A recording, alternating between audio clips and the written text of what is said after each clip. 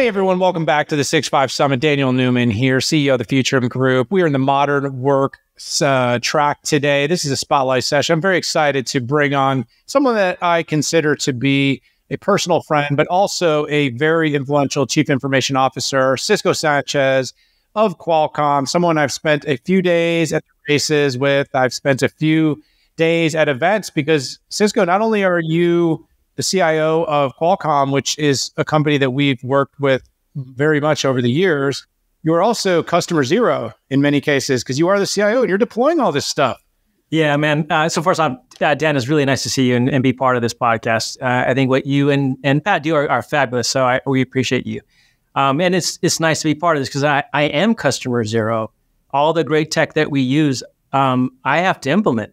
And then also tell where it needs improvements or where their gaps are. But my goal is to make sure that the software is better than anything that's out there on the market. And we're doing a pretty good job at it, right? Yeah, you got to build the technology stack that enables the company to build new products and services, solutions, gets them into market, is dependable, right? The stuff has to work, and your teams need to be empowered to get stuff done, right? And whether someone's laptop goes down, your network goes down, I know it's not actually you in the rack, plugging the cables in anymore. You probably, you can't become a CIO. Well, you can, but you really shouldn't become a CIO if at least at one point you haven't desperately been trying to get a server back up or get a network, up and running, or you haven't, set yourself on fire in the back of a rack somehow. Yeah, or bringing an application up in the middle of the night. Yeah, all of it. Yeah. Or, getting a note from your CEO in the morning saying, why am I not getting email? But it is what it is. Listen, the customer zero trend is super hot right now. Like, the tech industry sort of loves putting themselves out there and saying, we are going to drink our own champagne. I won't use the dog food analogy. I've never quite understood that to me. But, let's talk about PCs, because you will be, you have tens of thousands of employees. You have a new architecture, new PCs, a new CoPilot Plus product in market. I have to imagine that everyone's got a note that says, ship back the old crap. We're sending you something great. And by the way, I'm not actually calling anyone stuff crap. I'm having a little bit of fun.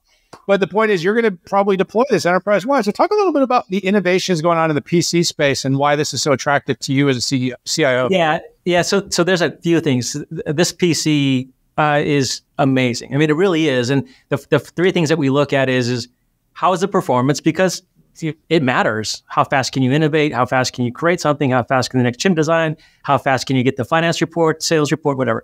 So performance does matter.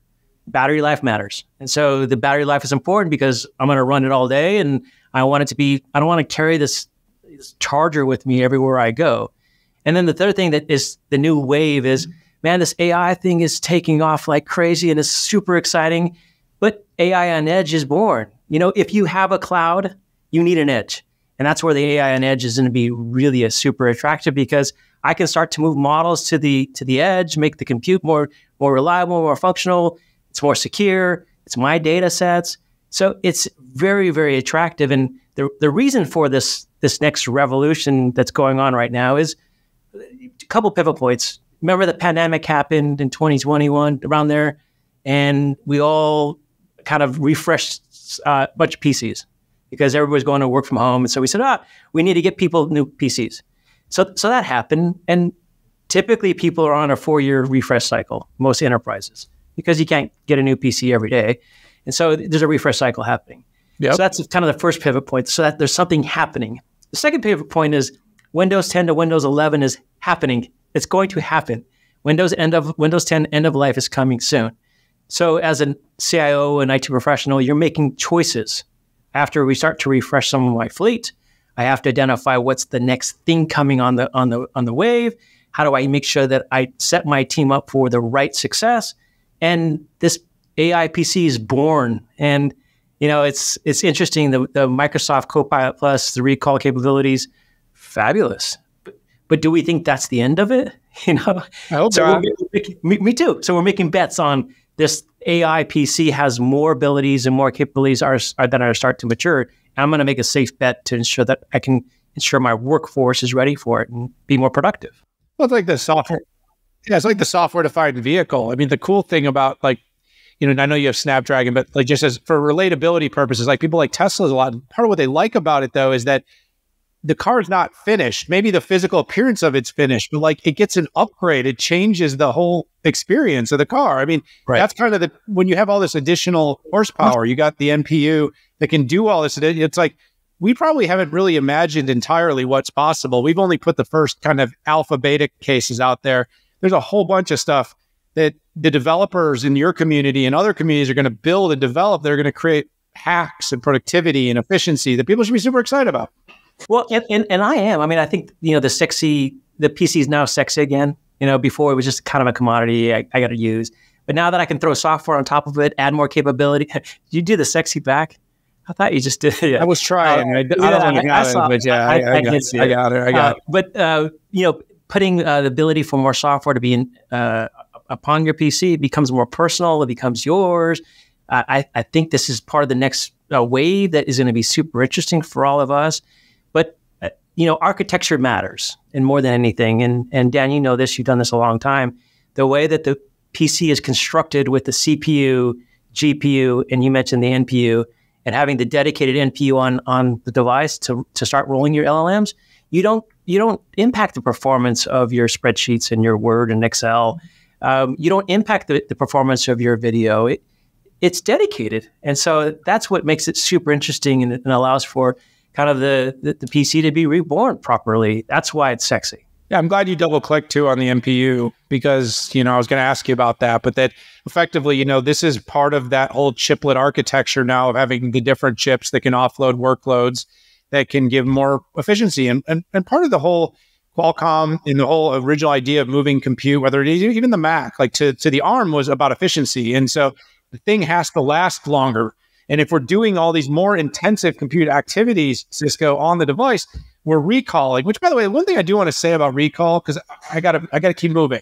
I could talk to you all day, buddy. But the one thing I want to say about it is a lot of people got all sensitive about like, well, it's tracking you and it's taking a lot of steps. And yes, but no. It's taking it, and the settings as such are on your device, meaning that it's tracking it and it's becoming a convenience for you. Now, if you want to upload things to the cloud, there'll always be that option for you to do that. And of course, the companies probably like it that you do that, but you don't have to do that. And that's really an important distinction because this can be a great data-driven experience for the users, but keep the data safe, which is going to become, I don't know. I have these debates about how important it becomes because we really are all about experience sometimes. We're like, I don't care. I'll share it all. But enterprises have to be sensitive to that. We mentioned recall. Can you give me some other good examples of use cases of on-device versus in the cloud? Yeah. First off, so I actually agree with this, with the security and it's on my device. It's me. It's mine. I have a password. We also carry these devices with us all the time, phone devices with us all the time. And so if they really are tracking, they've been tracking for a long time. But the way that CoPilot and the recall is working, and by the way, and I think you know this, right now it's exclusively to Snapdragon because of the number of tops available on our NPU. It takes 40 tops to run. We have 45 tops. So that's why Microsoft made a big spill about it, and rightfully so, because it's a pretty cool feature set. But I don't think recall is the only capability. And it's not, and we're seeing all the other ones starting to mature in that space to take advantage of the NPU. So recall being a cool one, and it's localized, it stays with you. But you're starting to see, coding that's being more secure. You're starting to see more creative capabilities being more secure. You're seeing even like DJs starting to use capabilities on the AI to make it even faster. And so I think it's just the beginning of all of the other stuff that's going to start to mature that needs to be localized. And my belief, Dan and I, we'll see how it plays out, making a bet, is that today we use a lot of GPUs in the cloud to do common inference stuff, make a request. You don't need to, do you? You don't need to. That's the point. Is like, and I think that will help us in a lot of ways where I don't have to go to the cloud. I don't have to make that call. I can save some money. I don't have to do it on-prem. I can do it on the device and actually leverage the hardware all through the whole stack. So you get efficiencies through your edge, your laptop, to on-prem if you have some, or to the cloud where it's available. And I think all three can work in harmony, and it's not just one or the other. That's why I think cloud and edge need to work together, because you can move some of the LLMs that are appropriate to the edge and run efficiently and probably cost a little bit more, a little better, to be faster, to be better secure. And so I think that's the next wave that we're just dipping our toe into. And I think it's super exciting, to be honest. Yeah, it is pretty interesting, Cisco, as you think through this. And I like that you mentioned that. I've been a big proponent to where inference happens, a lot of it on CPUs, so people can maximize those. Of course, a lot of it on PC can be done on device, flash your device. All of them have some Qualcomm thing going on, so I'm safe no matter what I flash. And then, of course, going forward, though, we've got these big power envelope challenges. And, I have a feeling at some point, I know you guys have done your AI 100 edge. And I'm a user, too, by the way, of the AI 100 Ultra. I can't imagine that's it. You guys are going to do more. I'm not going to speak for you, but there's going to be more. Qualcomm's going to address this whole edge inference thing. I just see it as an opportunistic space for you, and it will be on device, but your whole industrial plays and stuff, there's lots of compute that needs to be done. Hey, we got a few minutes left here, and I want to put your CIO customer zero hat on. I'm going to ask you a question that I want you to kind of talk to me about your business, and then I want you to give some advice to your fellow CIOs out there. How do you see this PC, CoPilot Plus, AI PC, lots of names, trend transforming your workforce? And how are you how would you kind of communicate it's time to change, time to invest to all the other CIOs that are likely going to be asking you as you start to roll this out? Yeah, so the first part, I think this new PC, the Snapdragon PC, actually enables better productivity. And I think we've all went through this wave of hire, not hire, hire, not hire. And now it's how do you get better efficiencies on the things that we're trying to accomplish across the board? And so I think the PC, the AI PC is going to allow for productivity to gain on the edge with you to allow you to be a better employee, but a better creative, a better DJ, a better whatever. And so I think that's the way that's going to happen. I really do think so. And so that's going to be efficiency gains that you get out of it. I also think that if we care about the Earth, there is no planet B yet. How do you ensure that you're conscientious of how you're doing workloads? And the AI PC, by the way, allows for that, because you start moving workloads where they should be more closer to the user. So I think it's another good thing. What I would tell my fellow CIOs, and they've asked, don't I just need my decision scientists to use this PC? The answer is no. This is PCs for everybody. And I think how fast ChatGPT went into the market, it's a year and a half ago, by the way, when ChatGPT first launched and everybody wanted to use it. This is how fast the AI PC is going to move, of people wanting to identify and adopt and use. And so I don't want my CIO friends to fall behind for their companies, for who they are, because I love this industry. I think it's a great one. So the urgency is you got to start to adopt technology to help enable your team members to be more effective and more productive, because that's what they need. They need to be better. They need to be better at their jobs. And so what the leap of faith is to identify, how do I take a different architecture? You have to make a change. The fork in the road is coming. You want to go to the old path, the old architecture, the old ways, or do you want to start to lean in to the technology, because the technology is going to change for better and continue changing. And I think that's the phase that we're all in, and high urgency for them to act now and not wait, because I think we have to. Cisco, that's well said. Appreciate you putting that out there. I think, in this community among CIOs, I know peers have to listen to peers, because while, of course, analysts give great perspectives, it's also great to hear from others that are going through these same challenges. You're running a really large organization with a lot of complexity, and I appreciate you leading from the front. And of course, I appreciate you drinking your own champagne. Of course.